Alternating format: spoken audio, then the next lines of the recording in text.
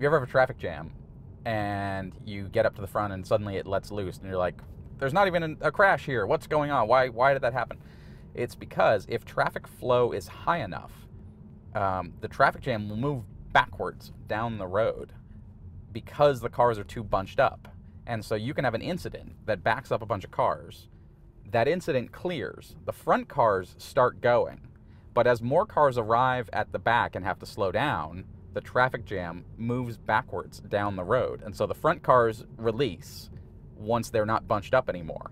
But the back, new cars keep bunching up. And so what happens is the traffic jam moves backwards down the road until the traffic flow drops. You know, it happens after rush hour or whatever, to a sufficient level that you have more cars getting freed at the front than you have joining at the back, and then eventually all the cars end up spaced out enough and you don't have the jam anymore. But that's why you get a traffic jam that seems like it occurred for no reason, because before something happened, you know, there could have been a car broken down, there could have been someone pulled over, there could have been a crash, whatever.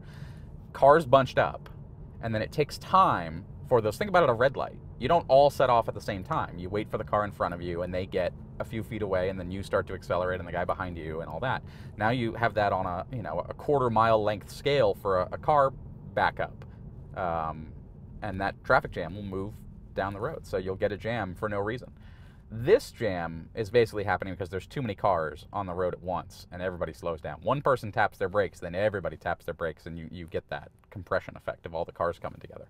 That's why traffic jams happen. The other reason that traffic jams happen is literally friction, because adjacent lanes will have friction based on how fast they're going and how fast cars can merge into them. So up ahead, there's actually a highway merge lane, busy lane, or excuse me, a busy exit with a lot of cars coming in.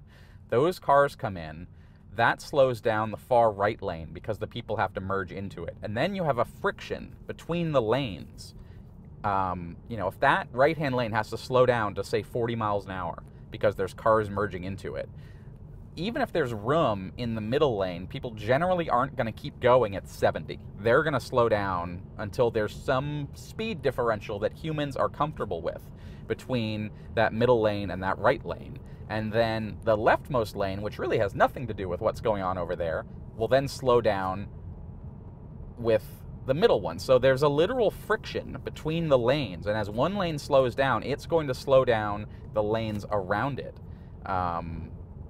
And, you know, this isn't always true. There are people who are just like dicks who will just, I don't care if they're stopped, I'm going 60. And that's how you have crashes, because people pull out and whatever. You don't want too big a differential between the lanes. And so that's just a natural human driving thing that I suspect FSD, it's not aware of it, but it will naturally do. It won't want to, even if this lane was totally clear and that lane's going 25, it's not going to go 70 in this lane, because you just wouldn't do that. That's a human nature thing. It's a risk tolerance thing. It's like this, you know, someone could pull out. You can't be going too much faster than everybody else. And now there are people that do that, but they shouldn't. They need FSD.